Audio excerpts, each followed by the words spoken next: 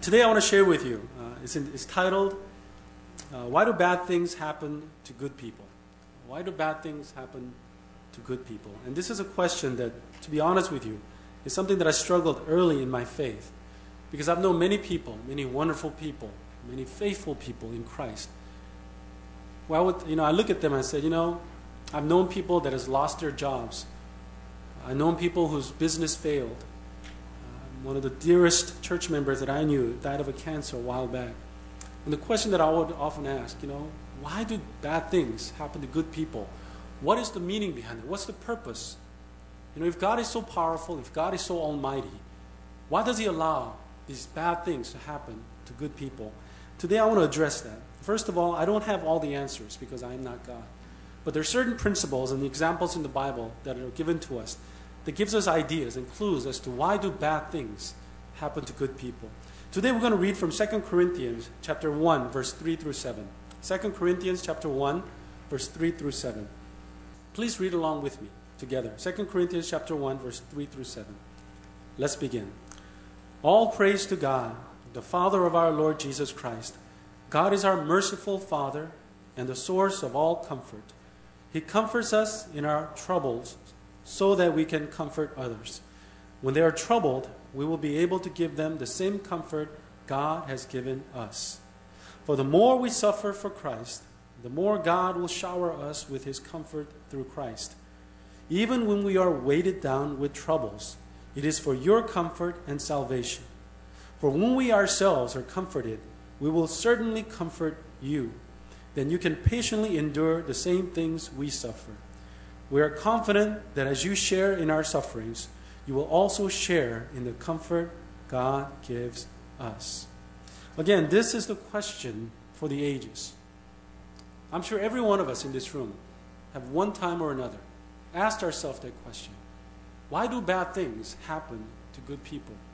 If God is so real, if God is so powerful, why does He allow bad things to happen to good people?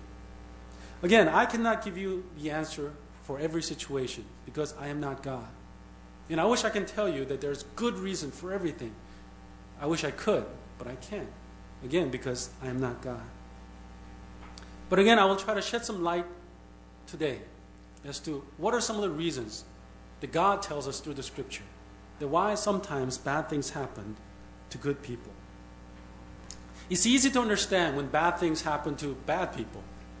Because oftentimes the bad things that happen to them are brought upon by their own decisions, by their own choice, by their own lifestyle. And oftentimes bad things happen to bad people. Why? Because they choose to dwell in evil and in sin. And when you surround yourself in that type of situation and environment, it's not too difficult to understand why bad things happened to bad people. But when bad things happen to good people, that is another story. We ask ourselves, we did everything right. We made all the right choices. Then why is it that bad things happen to good people? Why is it that bad things? Why do people close to us get into car accidents? Why do bad people get sick and die at an early age? Why do good people get fired? Why do good people lose their job or have a failed business? Why do these bad things happen to good people?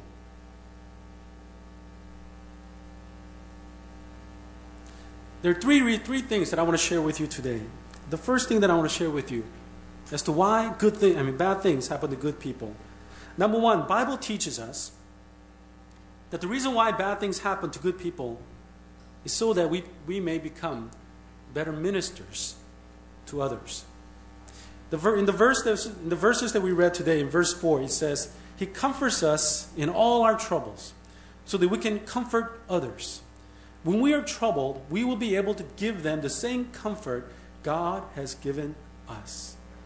In this verse, Paul is telling us that one of the main reasons why God allows pain and suffering to enter our lives is so that we may become better ministers to others.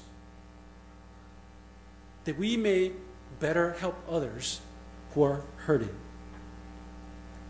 Years ago, back in Houston, we had a guest speaker one time. And believe it or not, he was an Asian man.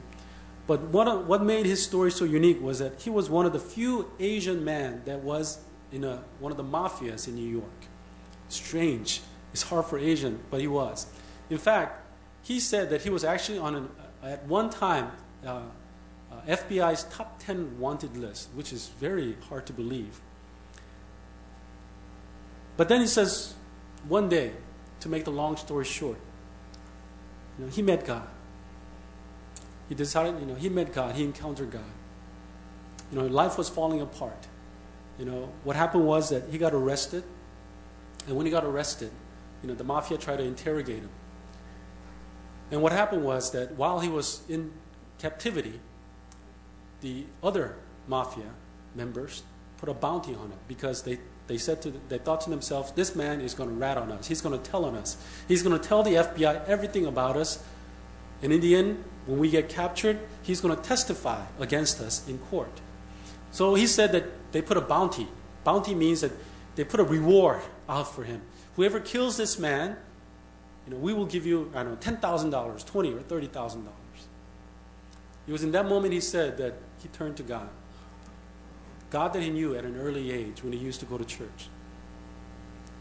And he confessed his sin. He said, Lord, forgive me. And he genuinely said he gave his life to Christ. And after that, guess what? He said to himself, well, the mafia, they put a hit out on me. I am, arrested. The FBI says, if you tell us everything, then we might go easy on you. So he decided, I'm going to do the right thing. I'm going to tell them everything. Even though that by doing so, it's going to make the mafia even more angry. And my life will be even greater danger. Well, he did all that. He testified. And because of what he did, he was given a lighter sentence. After he went to prison for a little while. And after that, when he came out, the government put him on a witness protection program. What that means is that once you get out of prison, they don't just let you out. They put you in some suburb or some place out of nowhere, and they give you a new identity, new name, and so forth. And you kind of live in, underground, incognito, where nobody knows you with a new identity. But then, as his faith in God grew, he said to himself, this is not the way I want to live, and this is not the life that God has called me to. And what he decided to do was, you know what? If mafia decides to kill me, so be it. I'll take my chances. But I'm going to spend my life helping others who are in similar situation that I was in. At young age, running away from home, getting into, crime, a life of crime, and then getting deeper and deeper in until your life is totally now lost. And he said, you know what? I'm going to help these young men so that they won't make the same mistakes that I made.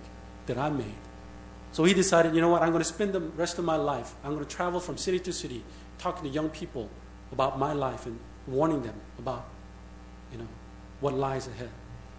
So he made a commitment. He went from, state to state, church to church, knowing that, at any time, somebody could come and shoot him and take his life. But one of the things he said was, I believe, my past was not just was not an accident. The way God saved me, the way God, I got caught one time, and the fact that he got caught, he got arrested, the way, the fact that his mafia people put a bounty on him. He says, I don't think this is an accident. I think God allowed my past to happen for a reason, so that I can better minister to other people. Now, this example is a little different than the example that I gave earlier about why do God allow pain and suffering. But the principle is this. Oftentimes, God allows pain and suffering to come into our lives so that we may better minister to other people. In a church that I served at in Houston, we had a children's pastor. Her name was Mrs. So. Sweet lady. I mean, she is now 65 years old, and she just retired last year.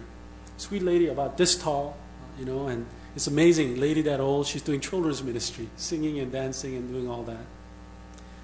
But what made her story so amazing was that she has four children, and all of them are daughters. Amazing. 4 daughters. That's really hard to find in Korean community. She has 4 daughters. And at an early age, her husband left her. And his explanation was, God told me that I cannot do God's work with you, so I'm going to leave you.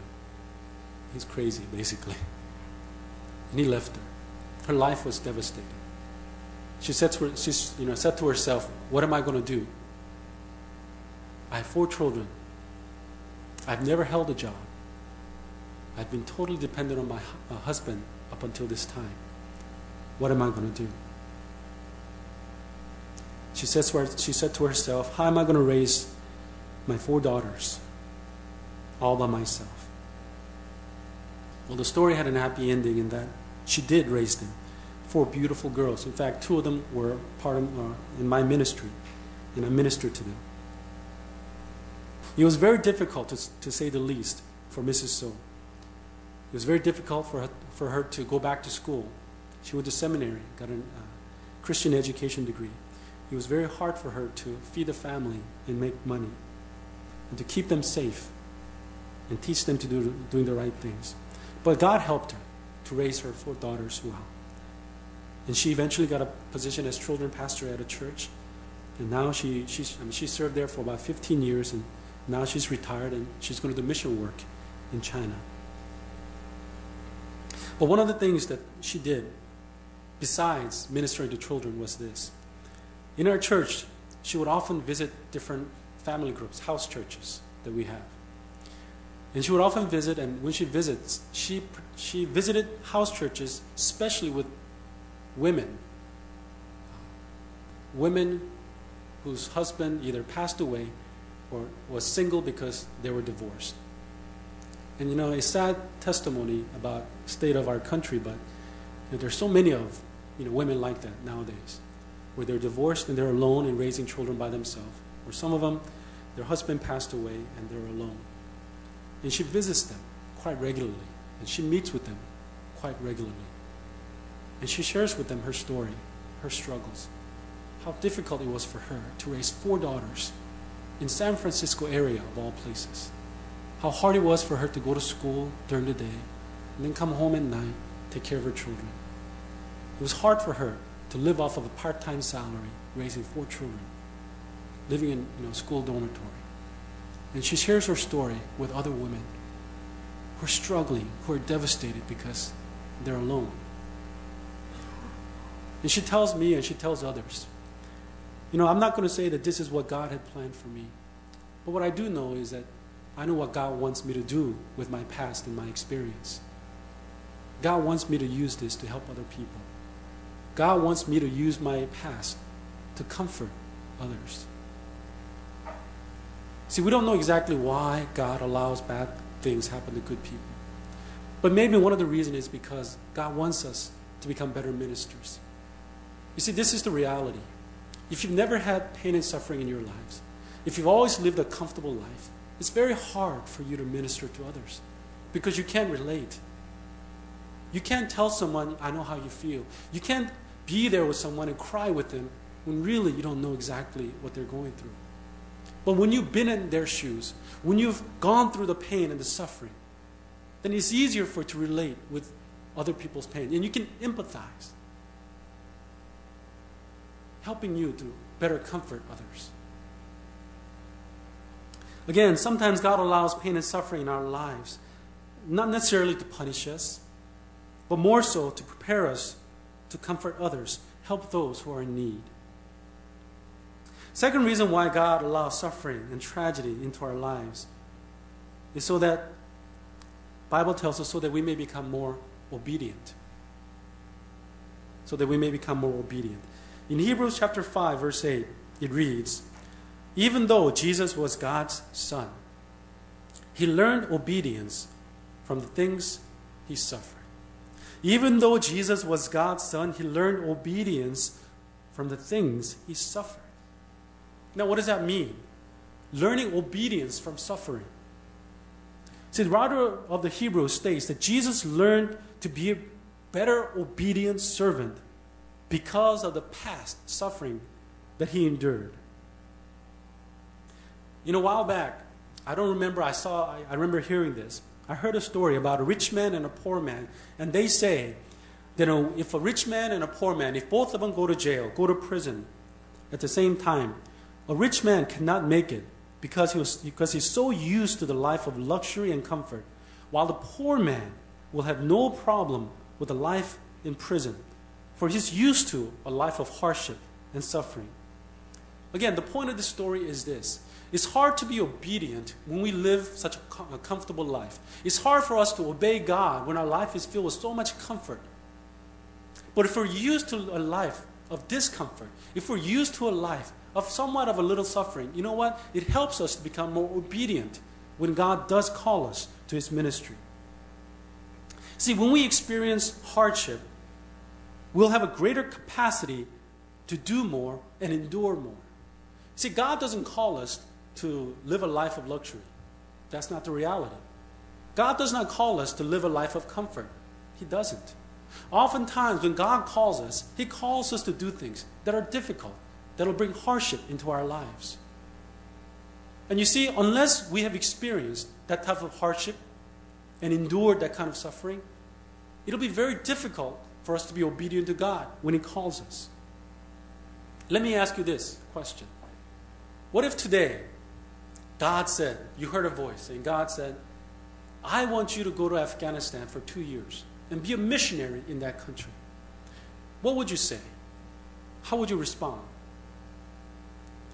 There are few responses that you could give. Number one, you might say, oh God, no, not Afghanistan.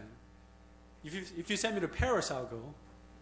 If you send me to, Frankfurt or Berlin, I'll go. If you send me to Shanghai, I'll go. But Afghanistan, oh no, I'm not going to go. God, you got the wrong person.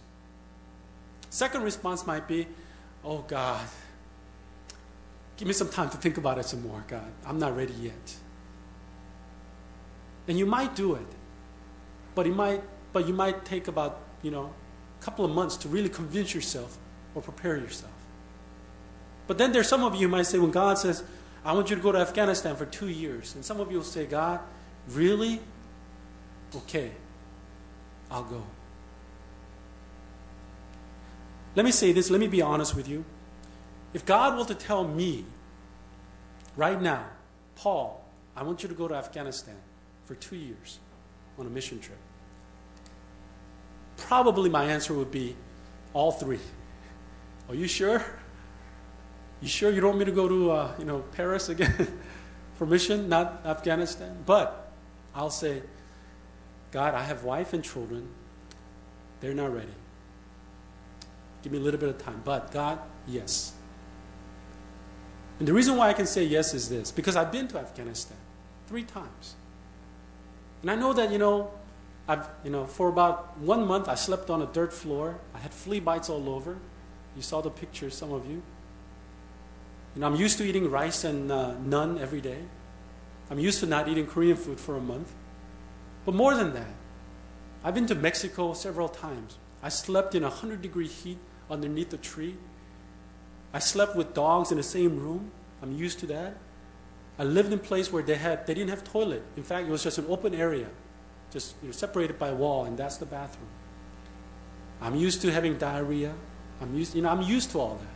And because of that, I understand that, it's okay. It's not that bad. I've done it before. You see that some of the hardships and difficulties in our lives, God gives to us because God wants us to be better obedient, more obedient servant. For those of you who are single, what if God told you, I want you to go to an orphanage, and I want you to serve at an orphanage? What would you say? Some of you say, oh, I love children. But many of you, you'll say, you kidding? Me? I don't know how to change a diaper. I don't know what to do when baby cries. I'm a man. I don't know even how to hold a baby. Do you hold them like this? But if God were to tell that to some of the older people who's raised children, who's had many, who's raised their own children, maybe even had grandchildren. For someone who says, oh, it's hard work, but I've done it before. Maybe I can do it again. In 1 Peter chapter 1, verse 6 through 7, it reads, so be truly glad. There's a wonderful joy ahead. Even though you have to endure many trials for a little while, these trials will show that your faith is genuine. It is being tested as fire tests and purifies gold. Though your faith is far more precious than mere gold. So when your faith remains strong through many trials, it will bring you much praise and glory and honor on the day when Jesus Christ is revealed to the whole world. In this passage, they compare our faith like a clay. You know, when you make a clay, when you make a jar, you take a mud that's very soft. But then when you test it under fire, when it's burned in an oven, it hardens, it becomes strong. And God says that our faith is that way too. Our faith does not grow in God simply because good things happen in our lives. We know this from raising children. We know that as children, you know, they have to learn to overcome hardship in order for them to become strong people. If you always comfort them, if you always do the right things, do things for them, if you always fight their battles, they're going to grow up to become weak people. We understand that as parents, that they need to have their own suffering and learn to overcome those things in order for their faith to grow. And that is true in order for their character to grow. Same thing for our faith. If our faith is never tested through suffering and trial and pain and hardship, it will never grow. And because of that, we will not be obedient to God as God wants us to be. And that's why the Bible says oftentimes God allows pain and suffering to enter our lives, because through that, as we overcome that, God wants our faith to grow. And as our faith grows, we will become more obedient. God allows pain and suffering in our lives. Why? Because God wants us to become better ministers to others. Secondly, so that we may become more obedient as our faith grows. But lastly, God allows pain and suffering to enter our lives so that we may rely on Him and trust Him more. Some people say that the greatest hindrance in our faith is comfort. What I mean by that is some say that greatest hindrance, barrier that prevents us from growing in our faith is lack of trial and pain in our lives. That means it is so easy. We become so comfortable in our faith. We become so comfortable in our walk with God. Then you know what? After a while, we stop relying on God. We stop trusting in God because we're so used to doing things on our own. We're so used to making it, relying on ourselves. We don't rely on God for our finance. Why? Because we didn't have to. We work every day, we work hard, and we make lots of money. So after a while, we take that for granted. And we don't rely on God for that. Sometimes we see our children, and they're such good children. They grow up. They grow up such, become beautiful people, no trouble whatsoever. And we become comfortable in our faith, in our reliance on God. And where we don't even pray about our children anymore because they're doing fine without us relying on God. Same thing with our church, our ministry. Sometimes everything goes so well that, you know what, our prayer to God is not as fervent. Why? Because things are going well. And we stop truly relying on God and trusting in God. You know, there's a saying, and I mentioned this, in fact, just a couple of days ago in my office. There's a saying that in a foxhole, no one is an atheist. And a foxhole is a hole that people dig during wartime. It's a hole that they dig to hide, underground from, bullets and bombs, that's flying over. That's called a foxhole. And soldiers, they're in there. And usually when you're in a foxhole, that means you're in the middle of a battle. People say, I don't believe in God, I don't trust in God, I don't need God. But then when your life is threatened, when you're in immediate danger, when you know that you need God, guess what? You start believing in God. You see, that's the truth and reality of human nature. See, too often when our lives are too comfortable, we don't rely on God. We don't trust in God. We don't seek after God. And you see, God loves us. He loves us to death. And He knows that the greatest life that we can lead is a life that God has called us to live. And when we stop praying to God, when we stop relying on God, when we stop trusting in God, guess what? We're not going to live our lives to the fullest. We're just going to continue to live the life of comfort. You know what? This is comfortable the way it is right now. I don't want anything to come in and, causing waves. I like things just the way we are. You know what? That is such a tragedy because God has planned so much more than that. And because God loves us, God will not allow us to stay in that bubble. Whether we admit it or not, this is human nature. And oftentimes, we don't turn to God unless we're in times of a great crisis. Maybe unless we lose a job, or maybe someone we know is critically ill, or maybe we ourselves are ill. We don't turn to God unless there are crises in our lives.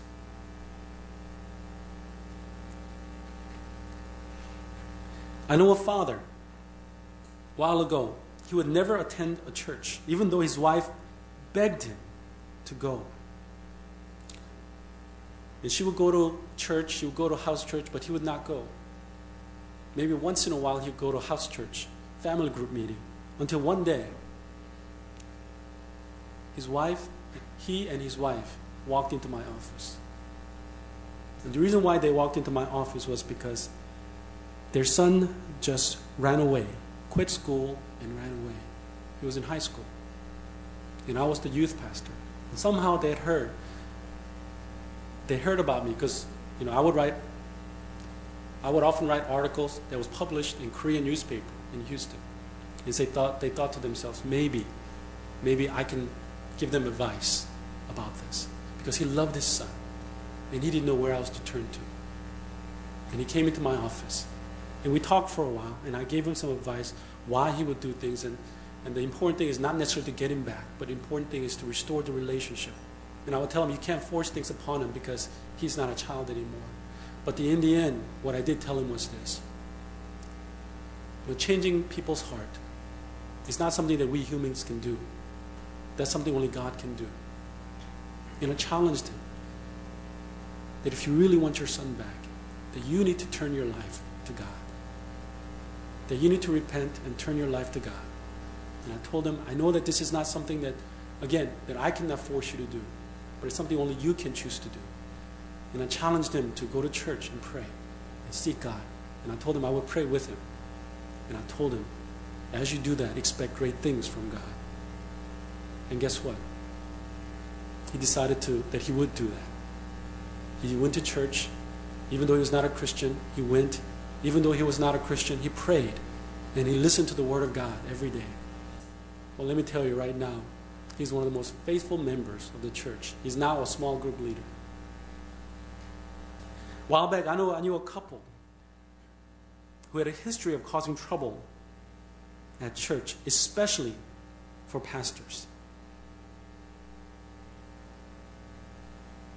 In fact, they would go and they would cause rumors. I know this because they actually caused trouble and drove out one of the pastors of one of the churches that I used to attend a long time ago. They were very arrogant.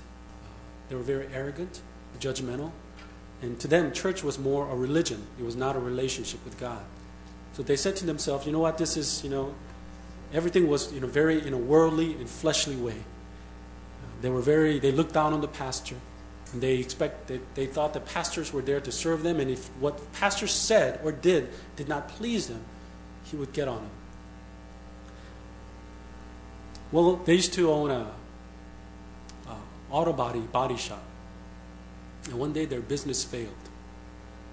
And after their business failed, they decided to open up a sandwich shop in Houston. And they did, but that didn't last, and that failed too. And about 3 years after they drove out this pastor, one day, and they stopped going to church after that. And one day, I saw them at my church. Of all places, they were at the new members banquet.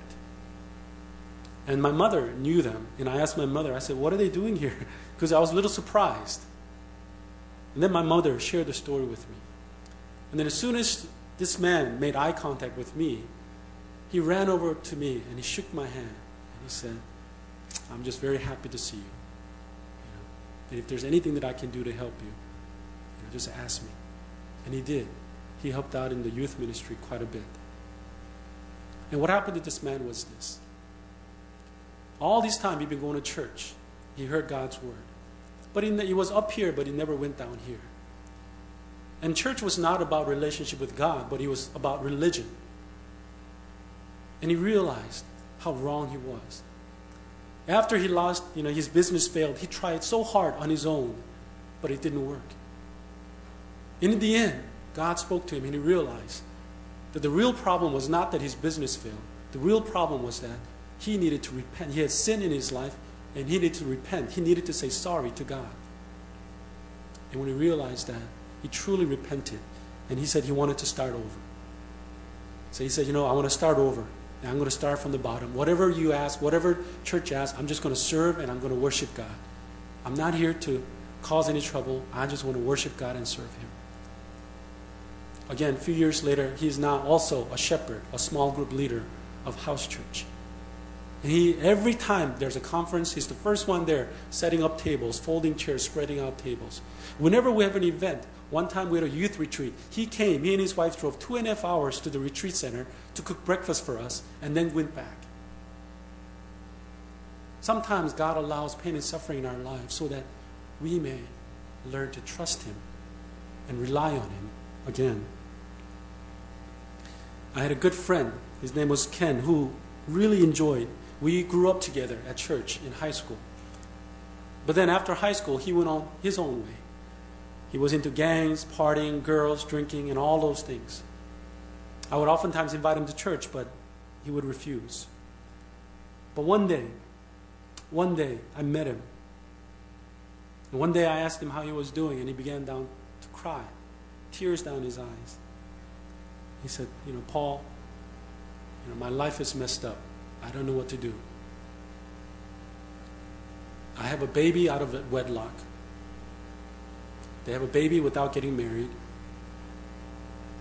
And I wanted to marry her, but now she doesn't want to marry me. And she wants to separate from me. And the court says I have to pay child support. He says, Paul, I don't know what to do. I don't have a college education. And the money that I make goes mostly to my kids. He says, Paul, I don't know what to do. I don't know what to do. That day, I shared with my friend Ken about Jesus Christ. I said, Ken, I don't know what to do either. But I do know someone that can help you. And that is God. Will you trust him? Will you lean on him? And that day, we prayed together. And my friend Ken received Jesus Christ into his life. And he did discipleship programs with me. He did Experiencing God. He did all this survival kit, all these things for the next few months.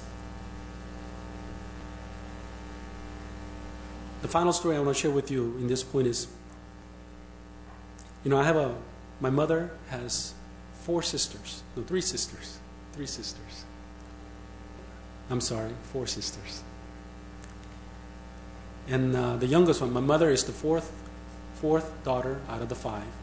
And the youngest one, she married a man and they live in California. And my aunt, youngest aunt, she's a wonderful, godly woman. She goes to early morning prayer meetings every day. She gives generously to the church. Whenever they have events at church, she's the first one to go help cook and help serve. And she's not a young lady anymore. She's just a few years younger than my mom. So she's about 65 years old. But one thing that was a thorn in her life, I guess, was the fact that her husband was not a Christian. He was a good man. Let me tell you, my uncle really was a good man. He was a Caucasian American guy. He was really a good man. He was very generous to us when we moved to America 30 plus years ago. And he helped us when we needed him. But he did not believe in God.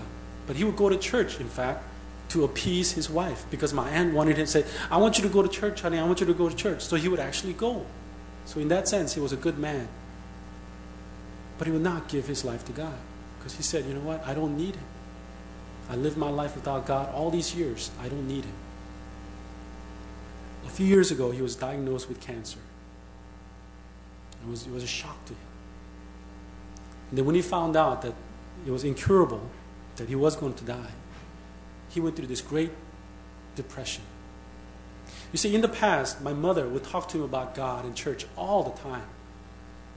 But being a gracious man that he would oftentimes just laugh and be kind and says, okay. He would agree, but he would never do it with his heart. He said, you need to go to church. And he said, okay, I'll go. He went, but he never gave his life to Christ. But after this cancer, a few days before he was to die, I actually flew from Fort Worth, Texas to California. because I wanted to share with him about God before he died. And this man who for years and years rejected God. But this time when I came to him, when I talked to him, he could barely speak because of the cancer. When I talked to him, when I grabbed his hand, he actually grabbed my hand together. And when I shared with him about Christ, I could see tears flowing out of his eyes. And I prayed with him that day. I didn't know whether he did it, but in my heart I know that he did.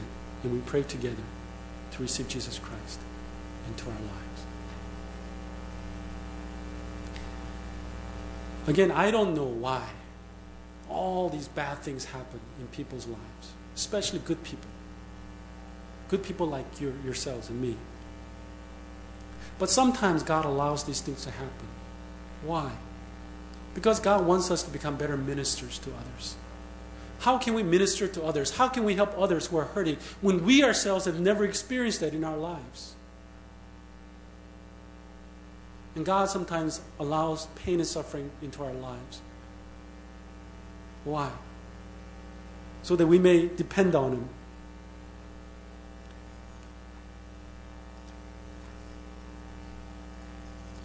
So we may become more obedient to Him.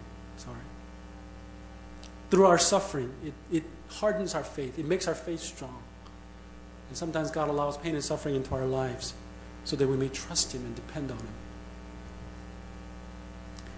But before I close, I want to share this one final point. I want you to know this. I cannot give you all the answers as to why these things happen. But one thing that I can share with you is this. That God cares and loves you all. Loves all of us dearly. And God's plan and desire is really for good things in our lives. In John chapter 10, verse 10, it says, "The thief's purpose is to steal and kill and destroy. But my purpose is to give them a rich and satisfying life." What I want you to know is this, that no matter what goes on in your lives, no matter what difficulties that you may be enduring, know and believe that God's ultimate purpose for you is for a rich and satisfying life. So believe that no matter what, He's doing it for the betterment of us, our faith. And know that whatever trouble and trials and hardship that we're going through, that God wants us to trust Him. In 1 Peter chapter 5, verse 7, it says, "Give all your worries and cares to God, for He cares about you." And know, lastly, that no matter what happens, know and believe that in our greatest time of need, that God never leaves us. In Isaiah chapter 41, verse 10, it says, "Don't be afraid, for I am with you. Don't be discouraged, for I am your God. I will strengthen you and help you, and I will uphold you with my righteous, victorious right hand." Let me close with one final story. And I shared this story before, but I want to share it again. In August of 1932, Reverend Thomas Dorsey, he was on one of his speaking engagements, one of many speaking engagements that he led. But on this occasion, Reverend Dorsey was somewhat nervous because he had to leave behind his wife that was about to give birth. One evening while he was on stage, and just as he was about to begin his presentation, a man from behind the stage walked up to him and handed him a piece of note. He opened the note and he read it. And upon reading the note, Reverend Thomas Dorsey turned around and walked off the stage. On that note, it read, it was a telegraph. "Your wife went into labor. Stop. There were complications. Stop. Both your wife and the baby did not make it. Stop." Upon reading the note, without a word, he said he left everything behind. Not his clothes, not even his bags or clothes. he left everything behind and he headed straight for home. And he says that once reaching his home, he went straight to his study, locked the door, and did not come out for 7 days. For 7 days, he said that he did not eat, speak to anyone, or say a word. The housekeeper would often stop by and leave a food and tray in front of the door, but he said the food was never touched. This man was utterly devastated.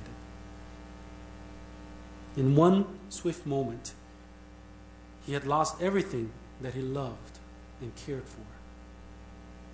So for 7 days he wept, but more importantly, they said he prayed. But one day he decided, and in that study there was a piano. He said one day he decided to sit on the piano, and he says this melody came to him. And in the midst of his despair and grief, he began to compose a song. And the song that he composed is one of the most classic and popular Christian songs of our time. It is titled, "Precious Lord, Take My Hand." Let me read the lyrics to you really quick. And keep in mind what this man just went through. The lyrics that he wrote says, "Precious Lord, take my hand. Lead me on, let me stand. I am tired, I am weak, I am worn. Through the storm, through the night, lead me on to the light. Take my hand, precious Lord, lead me home. When my way grows drear, precious Lord, linger near. When my light is almost gone, hear my cry, hear my call. Hold my hand, lest I fall. Take my hand, precious Lord, lead me home. When the darkness appears and the night draws near, and the day is past and gone, at the river I stand, guide my feet, hold my hand. Take my hand, precious Lord, lead me home." Again, I say to you, when bad things happen to good people, I can't say for sure exactly why these things happen. But one thing that I do want to share with you is this. In those moments, God cares for you. God is there. He will never leave you. So I challenge you all, in your times of greatest need, turn to God, just like Reverend Dorsey did, and trust Him. And when you do that, He will guide our feet, take our hands, and lead us home in Him. That's His promise to us. Let us pray.